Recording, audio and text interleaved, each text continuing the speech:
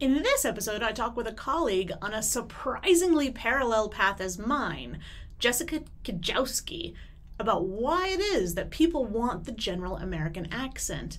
But since we're in the same field, we really can't help but chatting about how much we love working with our clients, what we like about it, and not only those learning the general American accent for themselves, but also the teachers in our programs who we're mentoring. It's a really special peek behind the curtain of what it's like being an accent professional and how we're training future pronunciation specialists and accent coaches. I hope you enjoyed the talk as much as we did. I'm Bianca, your personal American accent coach, and I'm here to help you master an American accent in English because your voice is your choice when it comes to how you sound.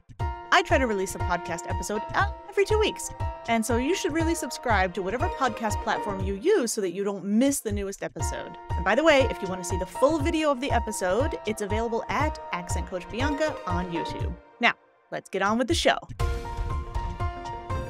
I want to say thanks, Jess, so much for coming because I know we've been trying to schedule this for a long time and life just keeps getting in the way. I'm really excited today to talk to you. Thank you. I'm excited to speak with you as well. And we're going to talk about why people want General American, or sometimes we call it GenAm, right? Yes. Yeah, so maybe can you start us off maybe by saying like what brought you here, just in general? Did you used to be an English teacher? Did you used to be a speech therapist? Did you used to do both? What's your background a little bit? Yeah, I'm a speech pathologist. So I have my master's in speech pathology. I did my internship and my externship in speech as a speech pathologist. I actually worked as a speech pathologist for about 3 months. So I had done all this schooling and done all this work and spent all this time getting licensed and certified. And I realized 3 months into it that I was not suited to be a traditional speech pathologist. Mm-hmm. So I happened to, at that point, I just graduated, I just finished. So going back to school for something else just didn't feel right. So I was living in New York City at the time, and my job as a speech pathologist, it's called early intervention. So you go into homes and you work with children who are it's ages birth to 3. So I loved working with the children, but I was in Queens, driving around, having to find 7 to 8 parking spots per day. And you carry your big sack of toys into the house and it was just a lot. But I saw an advertisement, and this was in 2000, the year 2000. So a long time ago, it was an advertisement in a magazine for speech pathologists, but it was for the largest private practice in the country of speech pathologists who specialized in what was called at the time accent elimination. That's what it was called. I would not call it that today. It's actually not appropriate or accurate, but that's what it was called. Mm-hmm. So there was a private practice in Manhattan, and that's where I started doing this work. So technically, I was and still am a speech pathologist, but I've only done traditional speech pathology work. I only did that for about 3, maybe 6 months before I was lucky enough to find something that kind of integrated some of my training, although not much. We get a very little in my education as a speech pathologist. I had about 30 minutes of what was called accent modification training. But that's a small part of what we do. So that's how I got here. Wow. What I've been doing since then. And I think maybe people today forget or don't realize that back in the day for us, it wasn't so easy as it is now with all the social media to know what your opportunities are out there. In the past, you'd graduate with a thing and you'd start in that job, and surprise you, maybe it's not a good fit for you, but you had just spent 4 or 6 years doing that thing, preparing for this thing. So the courage I think it takes to say, you know what? After just 3 or 6 months, I know that this isn't for me, and to do something about it is one thing. And then to just happen to see an advertisement like that, it just all those puzzle pieces fit together. I feel like in a way in the past that they don't today, right? You're not just walking around and seeing an advertisement. You're scrolling on your phone and 32 different advertisements for things. So different, I think, today. It's true. I actually didn't think of it that way, but you're right. The timing just all came together, I guess. You're right. And it's, just so different today. And can I ask you a question that probably you get pretty often, or it seems basic to you, but I think me and a lot of other people might not know. What's the difference between a speech pathologist and a speech therapist, if there is one? There's no difference. Okay. It's just the preferred terminology is actually speech-language pathologist. Mm-hmm. So I think it was one of those things where, and I'm hoping, yeah, I think it's still, that's what it is. But it was, they had been called speech therapists up until, I think around the early 90s. They decided that didn't really reflect what we did, and so they changed it. But it's crazy, the career of a speech pathologist, or the scope of practice of a speech pathologist, it covers everything from fluency, which used to be called stuttering, swallowing disorders, apraxia of speech, articulation disorders, traumatic brain injury. It's such a huge scope that you really have to find an area, and you're expected to know all of that. It's so much. And then people find their specialization and work toward that. But it's a really huge scope of practice for a speech pathologist. Yeah, in terms, at least when you first probably graduate, a little about a lot of things, and then maybe you'll find your niche. Or maybe like you'll say, I don't think any of these are quite right. I've only been on the other side. I don't know if I told you this. I had a brain tumor when acoustic neuroma. About 10, 15 years ago. And so I'm deaf in this ear. And just after surgery, I couldn't swallow. I had facial paralysis all down this one left side of my face. And so I had a speech therapist for quite a while. And I still don't have quite the same smile on this side as I do. But my interaction with speech therapists or pathologists was just that, right? That's the only time I had that in my life. And I think a lot of people have it more in the early years or in the later years, or if there's some kind of traumatic brain injury, car crashes, things like that. It seems to be one of those things you don't think about until you need it. Until you need it. That's true. A lot of people don't know. And I still use not so much now, but when I was at the private practice, I was there for 13 years, something like that. We still used the title speech pathologist, and people would be a little bit scared off by it. I would have students who had not heard of that term, and they're like, do I have to give blood or something? What is a speech pathologist? But so yeah, it does describe the field, but there's so many areas of the field that it makes it tough. And I feel like the word pathology is a big, scary word, whereas the word therapist is a little bit more helpful and approachable. Like, I'm here to help you. Yeah. Yes. And then I noticed also, I was going to say, I noticed also on this, so often they'll have SLP, and then is it CCC at the end? What does that CCC stand for? Yeah, the CCC stands for Certificate of Clinical Competence. So that is it's a licensure from to work as a speech pathologist there, and I hope I get this correct because I'm not so much in that world anymore, but to work as a speech pathologist, I believe that you have to be licensed by the national board, which is the American Speech-Language Hearing Association, and also a state board, which would be the state where you are providing service and the state where it gets very complicated, where your client is living. That CCC is awarded by ASHA. Okay, this I do know. The CCC is awarded by our national governing board. It's just it's a certification to prove that we've gotten this much education, that we've done this amount of observation hours and clinical practicum supervised by another speech pathologist. So it's just, a license, a national license. Got it. That's what that CCC is. There are tons of, you have to pass there's a lot of guidelines to meet. And then you have to it also ensures that we stay up to date on our continuing education. So we have to earn a certain number of continuing or professional development hours every 3 years to maintain our certification. Yeah, and this leads me to ask you more about, so we know your background, where you're coming from. We're going to talk a little bit about why people now want general American accent. We're going to get more into accent. I'm thinking about how I got into this work too, because it seems to be there's about 3 paths that you come into accent coaching, or whatever you want to call it, pronunciation teaching, whatever you want to call it. And it seems to be, number one, you used to be an English teacher and you want to specialize, right? And that's where I came from, right? I used to be an English teacher. I wanted to specialize. I saw this niche and I'm really good at it and I really enjoy it. So that's me. Some people like you, which is I think the people that you help, are coming from the world of speech pathology, and then they see this as a niche, right? And something that they didn't maybe learn about in school so much or enough to know about it back then. And then sometimes you get people from the world of theater or acting in general, voice acting, things like that, who say, oh, I want to specialize in this. So at least that's what I've seen.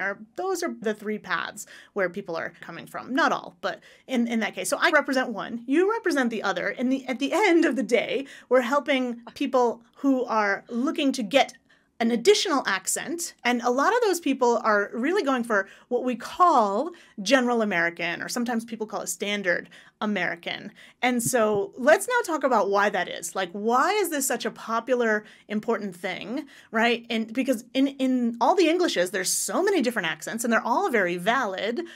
What's your take on, let's first of all kind of define what we mean when we say general American, and then we can talk a little bit more about it.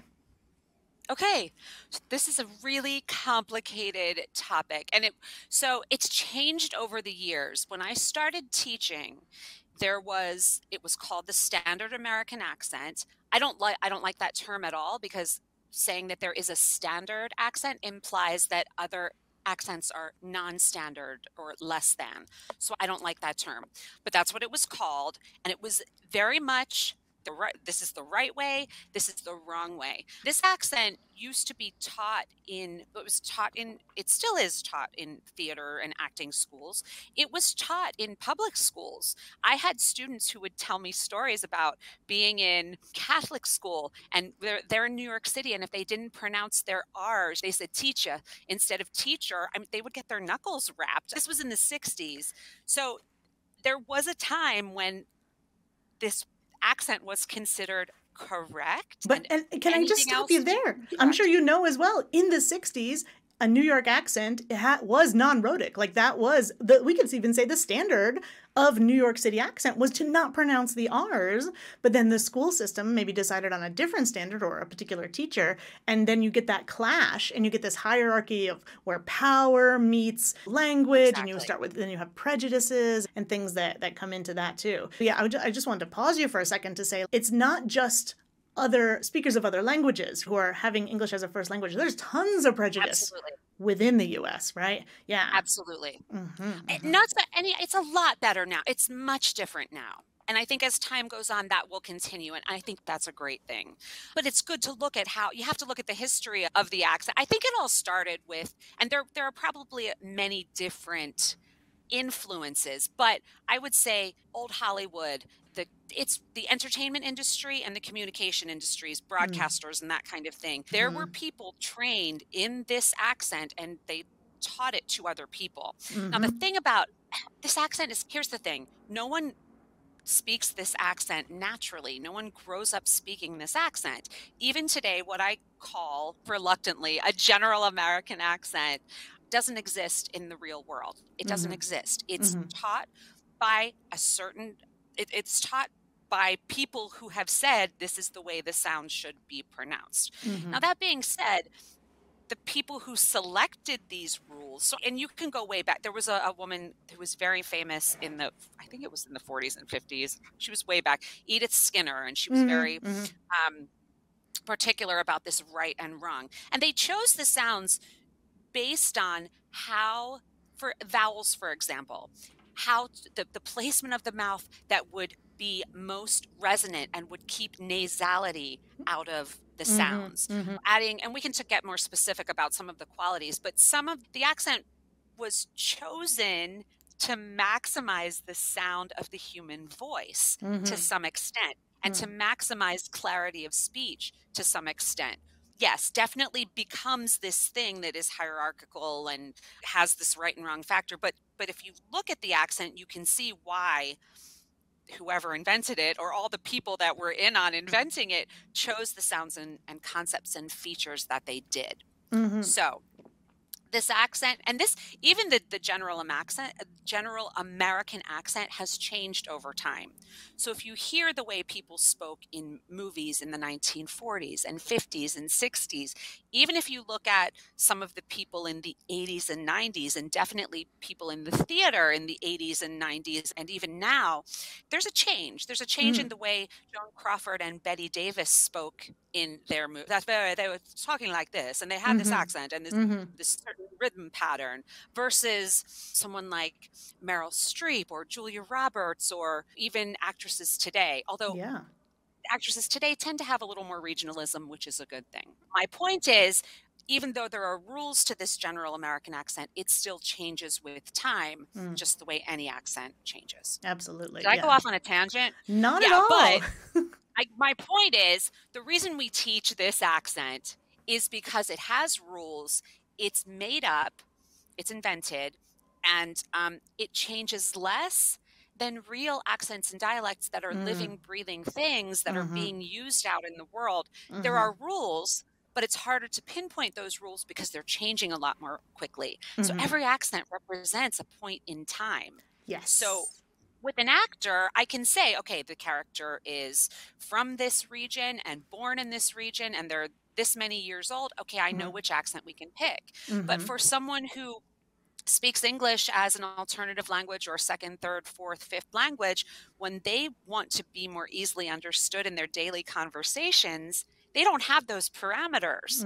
So that's mm-hmm. why we can say to them, okay, we've got this accent that a lot of people are familiar with, that has a bunch of rules that I can teach you that you can count on and that will help you communicate more easily in your daily conversations. So Mm-hmm. it's not about being best or better or Mm-hmm. elevated. It's Yeah.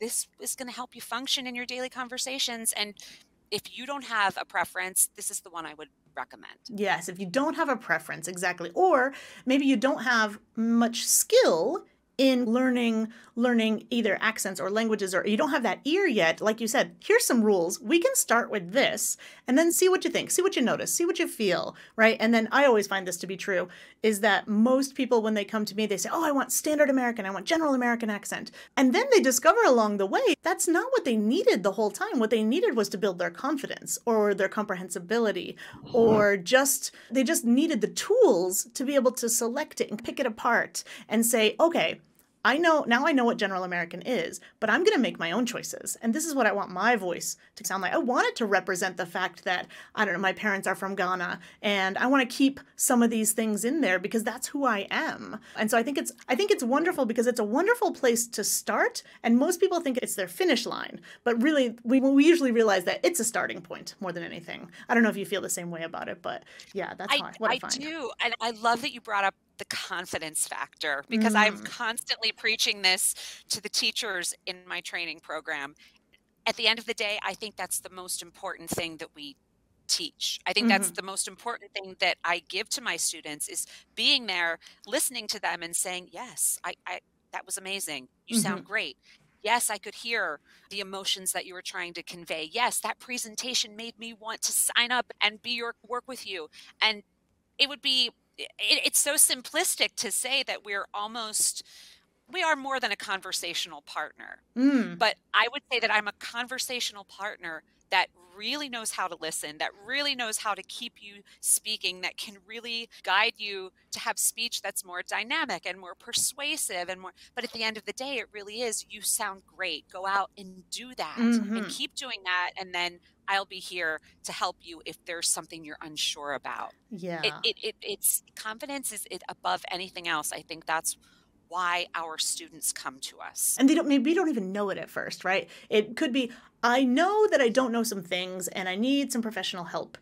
Or I know that I know there's something wrong with my TH sound, right? They might know that they have a very specific thing. Oh, I don't think my rhythm's very good, or people don't laugh at my jokes and I can't be like sarcastic and ironic. Like they think I'm being mean and I'm really not. And so I Yeah. think a lot of that comes down to feeling like we can make that connection. And I'm really glad that you brought up like intonation with that too, and the style of presenting and things like that, and making sure that people are listening to what we're saying and that how we're saying it isn't really getting in the way. There's that thing that like, oh, accents can speak louder Yes. than words sometimes, and which is absolutely true. I don't want to discount any prejudice or bias that exists out there, but I think even us, even as native speakers, we can always go the extra mile with our expressions, with our how we speak, and there are always choices, right? Maybe today I do want to sound flat because I'm feeling flat, and that's okay. Or sometimes I want you to get the joke, but I don't want you to get the joke. So I have to really negotiate that intonation and how I do it. But having those tools is, I think, giving you the power. It's empowering to people to say, oh, yes, when I want to do this, I can do this. And I might not want to do it. But being able to decide when you want to pull out your peacock feathers and when you want to blend like a chameleon, because it's all up to Sure. you in the end. Yeah, which is why I really And like it. So go ahead.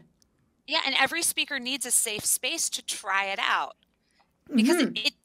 it feels strange to speak in a different way. We've got these habits. The Mm-hmm. way you speak is a habit. So when you break out of that mold and speak in a different pattern with a different it feels really strange. That's why again, the teachers in my program, I I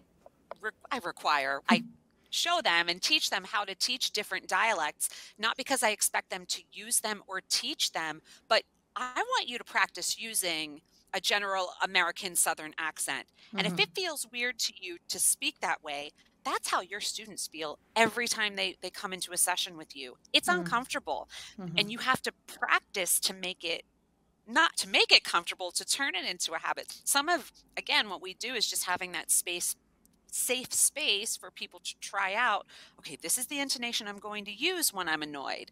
It feels really Mm-hmm. weird and it sounds weird, but you know what? I'm going to do it. I'm going to practice it a few times, and then I'm going to make it my own, and then I can go out and use it. Yeah. It might feel weird, but if it's accomplishing a goal and it works, I don't think it's going to work. I'm not going to do that, right? So I don't get my goal accomplished. But then when I do it with some weird feeling kind of effort, right? But then I see that it gets the job done, then I'm going to want to say, Exactly. I'll do that. Okay, I'll do that again. I will stick my tongue out a little farther for that TH. I don't like it. It feels rude to me. It feels weird, but Right? apparently it works. So I guess I'm going to do that. And yeah, going up and down with your voice more than you might be used to in your normal range. You say, That's but huge. that's how you hit that sarcasm. Oh, you really want to be funny? That's how you do it, right? You did it. Maybe you didn't like it, but do it 10 more times and I guarantee it's going to start to feel a little bit more normal there. Yeah, absolutely. And then making that an automatic kind of, when the brain and the ears and the mouth all connect and all those things come out automatically, to me that's a beautiful sight, right? And you say, you see that? Amazing. You just did it. You totally did that. Were you thinking about it? No, I wasn't thinking about it at all. Pff, It makes fireworks. it all worth it. That's awesome. Yeah. Yeah. It is. That is the best. I really love that. Yeah, because we're talking about like general American accent and how there's like this is also changing in broadcasting, right? We have this sometimes we call it a quote neutral accent, right? It makes you sound like you come from everywhere and nowhere at the same time and that you can blend in, and we think we want that, but in the end of the day, I think we all want to be us. We have to figure out how that is in a different culture, in a different language. And like you said, even just from going north to south, and it can feel Sure. really uncomfortable. And putting ourselves in the shoes of our clients as teachers, that's something that's really, I think, valuable probably for the people that you work with. Totally. So tell us a little bit about Definitely. Yeah. that. Different Oh yeah, sorry, go ahead. perspective.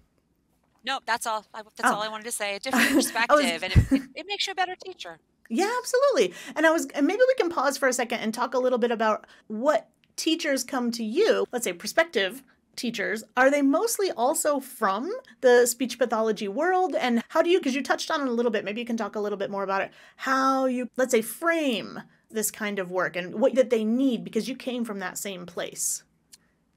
Yeah. So my program, the people that join my program tend to be, it's a mix. It's exactly what you described.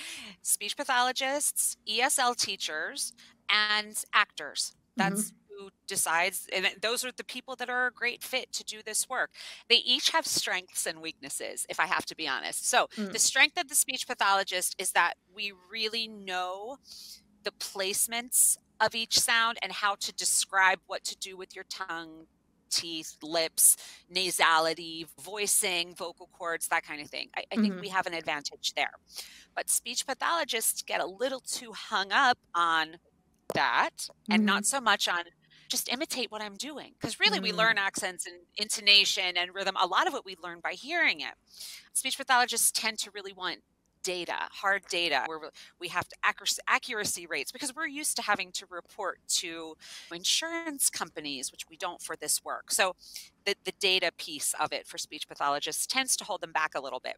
Mm-hmm. ESL teachers do a wonderful job. Their hang up is they're they're so much more qualified than they realize. So they don't Mm. have they don't know how to teach the placements of the sounds, but they have so many other skills that are perfect.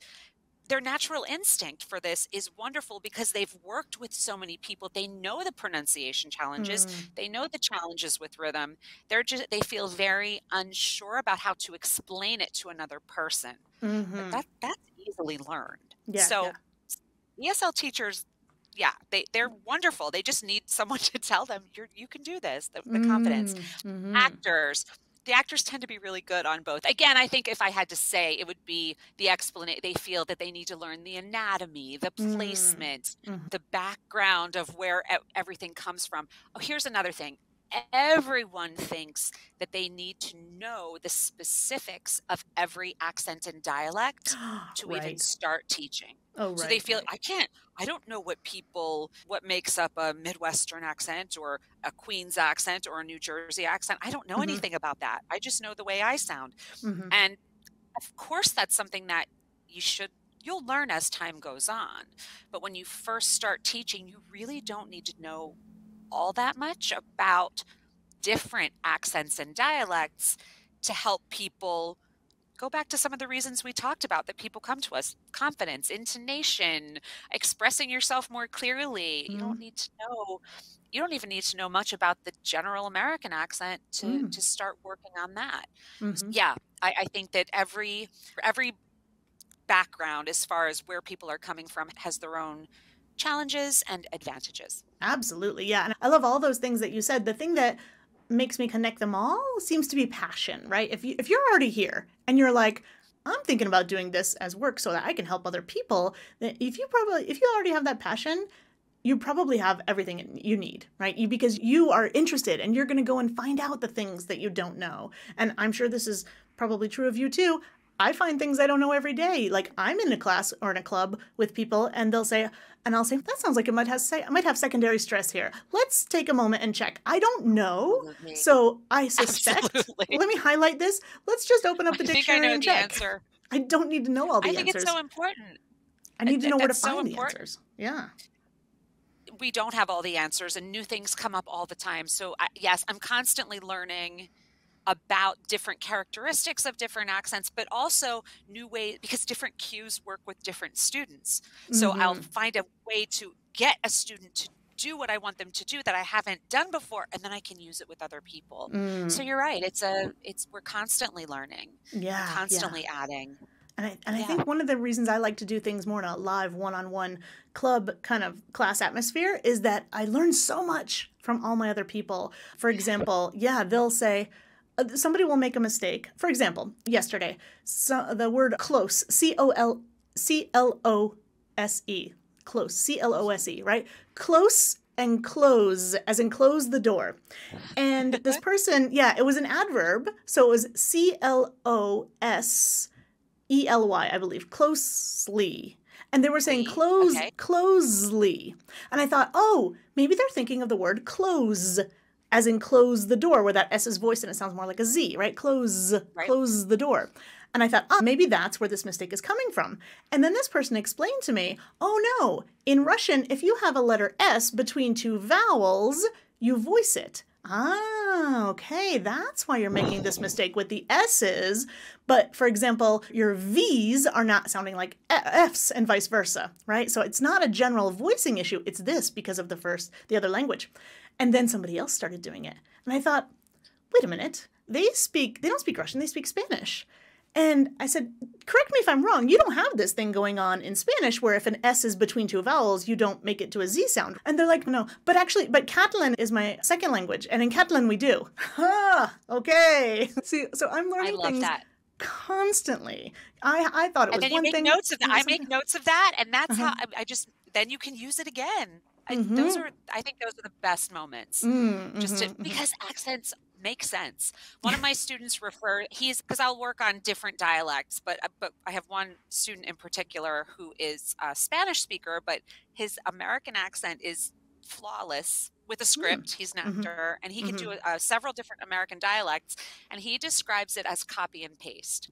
Every different accent. It's simply copy paste. All this, there's this set of sounds. We copy and paste them into different dialects and accents. And I feel the same way. That's how it works. Totally, So like once you figure out where to variations. copy and paste Mm-hmm, for a mm-hmm. specific speaker, then you can Yeah. help them more Yeah. easily. Yeah. Totally. It's amazing. Yeah. Or you see those same, we might call them mistakes or challenges being repeated. But if you're looking to, let's say you're an actor and you're looking to put on a certain accent for a role, and you want that hint of this or that hint of that to show the character's backstory, then you need to be familiar with what those things are, like the SZ thing that I was just mentioning, right? You'd know that. And then you can overdo it a little bit, and then the accent in the movie is going to sound a little bit too much. And I feel like that's where that actors really excel there, is the picking and choosing, the copying and the pasting of those things and making those decisions. Which, yes, absolutely. What to use and what to leave out.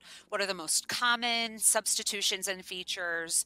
And also, you have to recognize, even within normal speech, there are inconsistencies. So actors, and with actors, it's also the confidence piece of it, where you say, okay, this is what we're doing, but if you make a mistake and you don't do this certain feature or substitution that we want, any person who speaks this accent naturally has some inconsistencies, so that's okay. Yeah. That's part of it too. Yeah, even like you or I, sometimes they'll say, oh, do you say this or do you say this? I'll say, if it's a Tuesday, I might say it this way. And if it's a Wednesday, I might say it this way. And I never thought about it until you asked me, because often there's more than one acceptable pronunciation of things. And how are you supposed to know which one is more common overall, or more common in this area, or in this age group, or in this socioeconomic group, right? So you wouldn't know that by just looking at a dictionary, but with some practice, with some exposure, with noticing, you'd say, okay, I know both are cool, but I think I'll do this one here. And maybe it's not even a conscious choice anymore. I'm glad you brought that up, because that brings us back to the general American accent, or what was formerly known as the standard American accent, because even though it's not used and it changes over time and maybe it's not perfect, that is a place where I can say to my students, the general American accent says either is a British pronunciation and either is an American pronunciation. Does that mean it's right and wrong? No. Does that mean the dictionary is going to agree with me? No.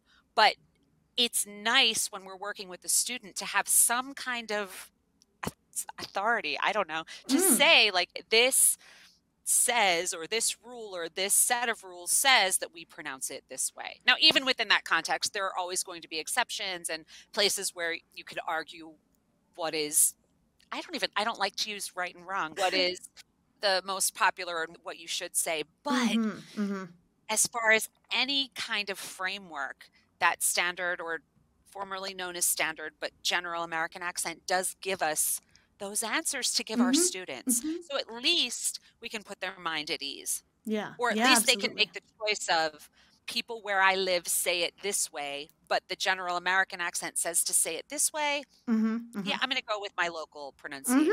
Okay, absolutely. Good. But we've answered the question and we can move on to something else. Yeah. I think that comes back to that confidence thing too. Like I guess it's human nature, right? We want to know, what's the answer, teacher?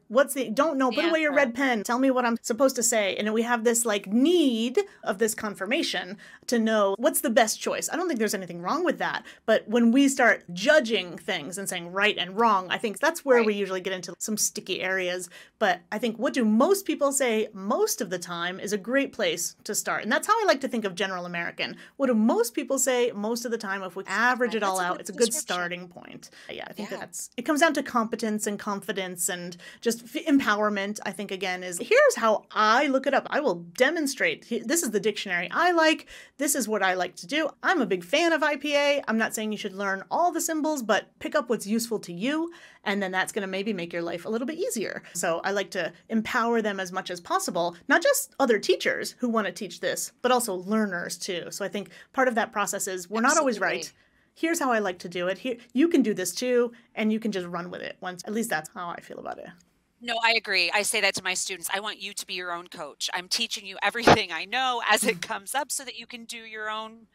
You can be your own speech coach, and then come back to me to make sure it's all still happening. But that's your choice. But I agree. I think you have to understand a concept, and you have to trust that it's what people are really doing before you're comfortable doing it yourself. Mm. So there has to Mm-hmm. be a yes and a no, a right and a wrong. Mm-hmm, Although mm-hmm. I Then don't you use can get those into terms. maybe. Then you can get into it depends. There are Because always exceptions, and that yeah, can be yeah, yeah. The another gray area is story. huge. Yeah, but we start out with black It and white, is. and then we move into that very fine gray area. And that's something that I really love too, is when people start asking those questions and they say, but, and you say, uh-huh, now you're getting it. Yeah, absolutely. You're not wrong. You're totally right about that. Let's talk more about this. So yeah, I like planting that seed of passion into other people and yeah, just nerding out on that for a little bit. So coming back to General American, okay, we're saying, why is this important, right? Number one, it's familiar, as you said. It's something that Yeah. we are going to encounter a lot. And if not exactly, obviously, as we said, variations. And enough to, I'm Right. going to say, okay, got it. That's what he's saying, right? Whether I go north, south, east, west, center, country, city, it's going to be familiar enough to where I can pick up the other things both receptively and productively.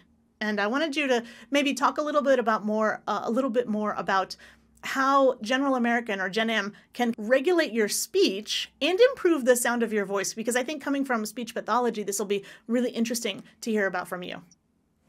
Sure. Just a couple of different, I'll just give you a couple of examples. One thing that I work on a lot, and you probably do as well with students, is a lot of people who come from other language backgrounds are not in their native languages, they don't voice final consonants. Mm. So at the ends of words, D's will sound like T's, and Z's, it should sound like a Z, but it ends up sounding like an S. S and Z is a really good example because you can actually feel the difference. When you say S, you put your hand here, you don't feel anything. Z, you feel that vibration. Z, that vibration is resonance. It helps your voice. It gives a fuller sound to your voice. It can take the pitch a little lower, which is usually a good thing, and it helps your voice carry further. So if you're not using those, see, now I'm doing it more than I was before. This is something that I work on with anyone who wants to sound better, and I worked on it myself because I tend to speak quickly. Buzzing your Z's, adding that voicing, and there are other consonants that do this at the ends of words, but it adds that resonance to your voice so you have a more powerful, more confident sounding voice. It can also slow you down a bit, which is a good thing too. The vowel ah is another one. So I love the vowel ah. It's my favorite vowel to talk about because every accent and dialect does something different with it. In a true General American accent, or what formerly known as standard, the rule is to pronounce ah, but to not let any nasality assimilate into it. So the back of the tongue is supposed to be kept really low. And this is comfortable for people in words like last and have and had, maybe. But when it comes before a nasal sound, the sounds where we need air in our nose are m, n, and ing. So when a comes before one of those sounds, people anticipate the nasality. So they let the nasality in too soon. So we end up hearing can and dance and champagne, right? In a true General American accent, and this is going to sound outdated to people because it is not so many people do this naturally anymore. We're supposed to keep that open and say Mm. can and dance and champagne. Mm. Keeping now, why do we do this? Why was that chosen to stay open? Anything that goes into your nose, any sound that goes into your nose is absorbed. There's soft tissue inside. It's absorbed. It's sucked up. So the sound is not there. That resonance that we had here with Z, that's gone. The sound's not going to carry as far. It's not going to be as full and confident as it would be if you kept the air from going in there. So we close up. I'm not going to get too particular about the placement, but basically keeping the tongue low. There's a little flap in the back that closes off when you do that. It keeps the air out of your nose and pushes it out of your mouth. So the vowel has a better sound, carries further, and doesn't have what's called nasality, right? Nasality would be if I were speaking with a nasal voice, everything's going through my nose and I would sound like this all the time. So most people don't do that everywhere, but a lot of people will do that on that a vowel. And by eliminating that, they'll have a better sounding voice. So not to get too Absolutely. technical, but that's just to illustrate why the rules of this accent can help you with more than pronunciation. Absolutely. And that ah sound, even when you first did it without the Yeah. nasals, right? You said you were in New York. I don't know how long you've spent in New York City, like most of your life or years and years. So I'm in Pittsburgh. I started working, I moved to New York right after graduating, and I stayed there until 2015 when my Okay. daughter was born. So now I'm Mm-hmm. in Pittsburgh. So Okay. my real accent, and when I started working, I actually had to change my accent, which I wanted to do because when I moved to New York, I'm from southwestern Pennsylvania, right near Mm-hmm. Pittsburgh, Mm-hmm. and people in New York kept asking me, what part of the South are you from? Are you from Alabama? And I could not. I'm like, I'm not, there's nothing wrong with having Yeah, of course. a Southern accent, but Uh-huh. I wasn't from the South and it would just I'm like, what are you talking Mm-hmm. about? Because this particular accent, it does. It's a very specific accent. Pittsburgh would Mm. be the closest to what I sounded like. It does sound a little bit twangy on vowels, and we do things like ah instead of I. Mm-hmm. Right? Mm-hmm. So there were components of it, but I'm not from the South. So it Yeah. just felt weird to me.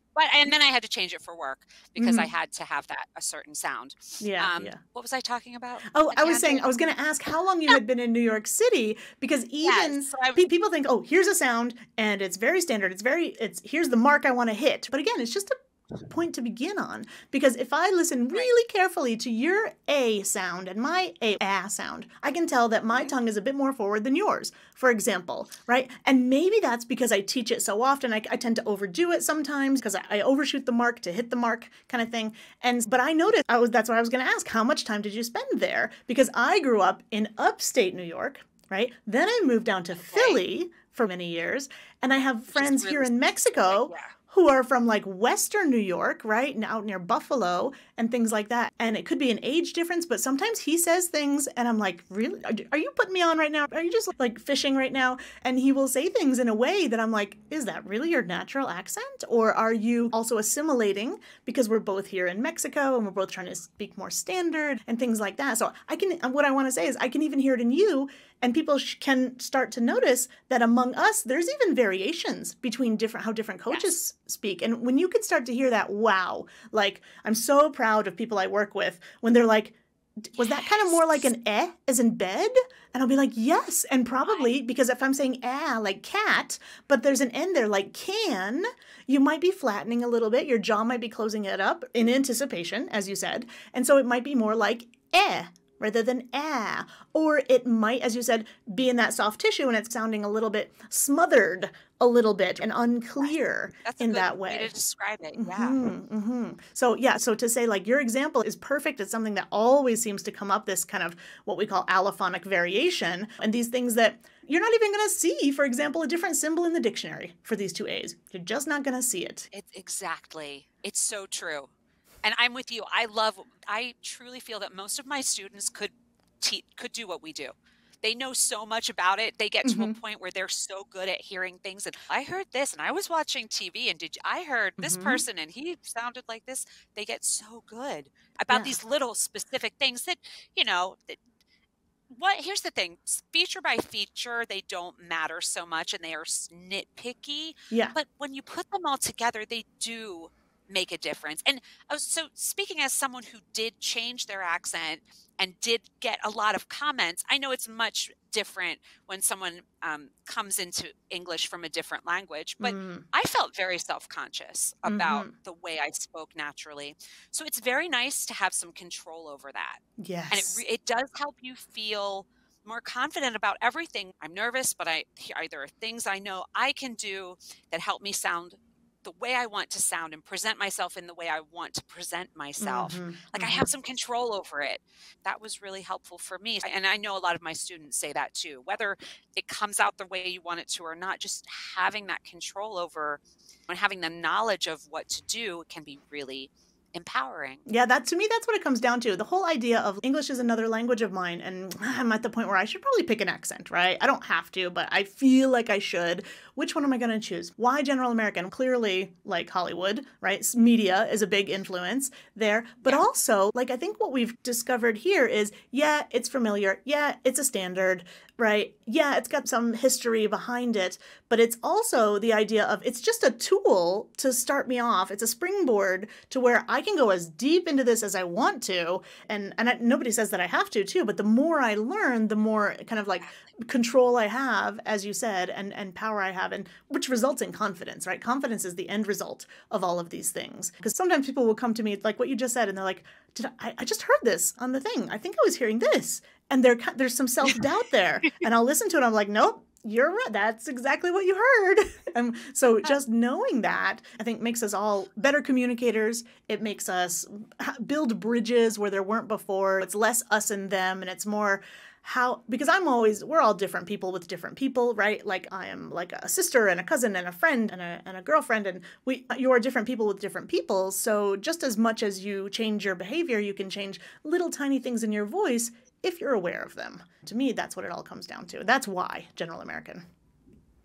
That's a good point. The awareness and then making the choices that you feel represent the way you want to sound. No, and I agree with you. No one's telling you to do it. And I don't like any sort of, because there is advertising, there is messaging out there that sort of makes it seem that people should be doing this or have to do this, or to succeed you must. But at the end of the day, it boils down to I feel good sounding this way. I like the way I sound in this video. When I watch when I listen back to what we're doing right now, I know, or maybe I will cringe at certain things, but overall, I like to hear the sound of my voice. That's what I want for my students too. So when we can get to that point, I know we're doing what we need to be doing. Absolutely. Yeah. I think that's a great place to end on too, is to say this should be a positive experience, right? This is something that it can come from a negative place sometimes, because we can't change the work culture that we're in. We can't change what other people say to us and how that makes us feel sometimes. We can't change the world, but we can feel better about ourselves. And if that means like changing certain things, and if that means getting some help at the beginning to do that, then by all means. I'm really sad that it exists in a way because of this prejudice and things like that too, because we just can't accept how each other speaks as long as we're comprehensible. But on the other hand, I feel really happy and proud that I can give people the tools that at the end of the day make them feel better. Absolutely true. And I am happy that people are more now are more accepting. It was very different even 25 years ago. I mentioned that when I started. So I've seen a lot more acceptance, and I trust that. I hope that continues. I think it's a wonderful thing. To stop the judgments, to come on, people, we can all work together. We can be better listeners as well as better communicators. We have that responsibility as listeners as well. But that is probably a topic for It's a whole nother show. Yeah. We'll come back and talk about that later. Yeah. For me, it's a lot about, it's you do what you can do for yourself to make yourself comprehensible. I do the same thing in Spanish, right? A lot of the times I think it's me. And then later I realize, oh, no, somebody will say, no, you said it fine. And the other person just wasn't picking up what I was putting down. And yeah, we can all be better listeners too. That's a whole nother topic. Let's definitely come back and talk about that. Yeah. But before we say goodbye, can you tell people where to find you? Maybe talk a little bit about the programs that you're offering a little bit, in case people want to work with you. Sure. So I'm the Accent Channel. That's me. I serve two populations. So I have students that my caseload is full and I have a wait list, but I have a resource on my website if people are looking to find a qualified speech coach. They can find it there. And I can, if you have a place to put a link, I can give you that. So you can find that there. And then I also help speech and language professionals train to become accent specialists and to build either a side gig or a business that they love doing this amazing work. So I do that as well. And if that's something, if you have an interest in speech and language, we talked about some of the people who are a good fit for this work: speech pathologists, ESL teachers, actors, voice coaches, but really anyone who has an interest in speech and language and enjoys teaching and working with people. Then if you're interested in accent coaching, I have a program for that. So again, you can find the link. I'll give you that, or go to my website, the Accent Channel. Woohoo. Awesome. Yes, because I think you and I are very parallel in what we do and who we work with. And some people I think in this field are very much a lone wolf and they aren't into the collaboration thing. And what I love is that you're like, oh yeah, let's get together. Let's talk about these things. And I think now we're discovering, yeah, let's talk more about some other stuff too, because it's not a competition. It's not a competition. We need more of this because it just feels good to talk to someone who understands. And I firmly believe that. As far as students, people are drawn to our expertise to some extent, but more than anything, it's personality. There are people that are going to love the way I teach, and there are people who are going to say, I don't like that. And I think that even as consumers, there are different styles and different teaching styles, different personalities, different ways of learning, and there's a place for all of us. Absolutely. But I think the collaboration is definitely needed in our little community. Absolutely. Yeah. It's a small enough community where we don't need any more segmentation. I think we need more is more, I think, in this case. And I know that I'm not everybody's cup of tea, and that's fine. And I think that we all have our strengths and weaknesses, which is great because we can all find the people that are like our people. And I think at the end of the day, that's what it's about, is learning from somebody or with somebody that you really feel comfortable with. And I know that we refer people to other people all the time, and I'll say, oh, that's not really my thing, or I think you might fit better with one of these other people. And that feels really good. I know. I'm sure that's the case with you too, because you have your directory. And that establishes you as an expert as well. I think the students are so grateful. I just quickly, to prove that point, I remember specifically doing an assessment on a student who I never heard from the person again. And I thought, okay, I didn't do so well on that one. This was years ago. This person sent me 4 or 5 referrals. So they never scheduled a session with me, never worked with me, never heard from them again, but they sent other people. So I don't know. Sometimes it's just you're not a good fit, but it doesn't mean they don't appreciate what you do. Exactly. So I think there's room for all of us. I think that it's not that we all want a slice of the pie. It's that the pie is getting bigger and bigger with this world that we live in now, and that we all need better communication skills, or let's say multiple ways of speaking. And like you said, even us as native speakers, we often change our accents. Maybe it's for professional work. Maybe it's like for a personal goal. It's just for fun. But I think we can all talk more about this. It's my passion. I'm really happy to have you here today and talk about it. And let's definitely get together again. With you. Yay! Yes, definitely. Yeah, awesome. Thank you so much for doing this. This is great. Absolutely. Great. So we'll talk to you again soon. And thanks again for coming today. Awesome. If you found this episode helpful in any way, please subscribe and leave a review. It's actually really helpful to me. Now, before I go, I have 2 tasks for you to do. First, I want you to register and come to my free monthly masterclass. They're on the last Thursday of the month. In just 1 hour, you're going to master a specific American accent skill. For example, the TH sound or rhythm. The Zoom registration link actually changes each month. So the second and maybe more important thing I want to ask you to do is to sign up for my mailing list, because you're going to get the registration link each month, and you're going to get bonus materials before and after the masterclass that I only send to my email list subscribers. The email opt-in link is down in the show notes. Be sure to sign up for my mailing list and come to the monthly masterclass for free. I'm Bianca, your personal American accent coach, and I want you to know that your voice is your choice. Thanks for sticking around to the end of the show. I'll see you in the next episode. Bye for now.